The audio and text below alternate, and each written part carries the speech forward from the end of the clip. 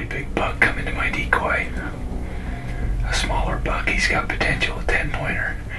And then here at last light, an old doe came in.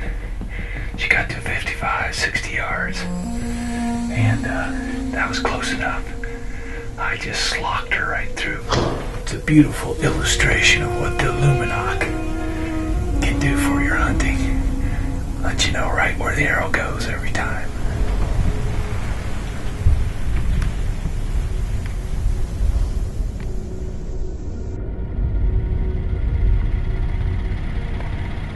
Well, there you can see right in the headlights of my truck is where I just slocked that doe. Had the buck come in too.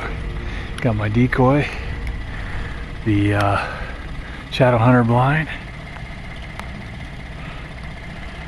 and my Luminok. Wasn't hard to find that. Ah, yeah. She's held up at about 55 yards, maybe 60.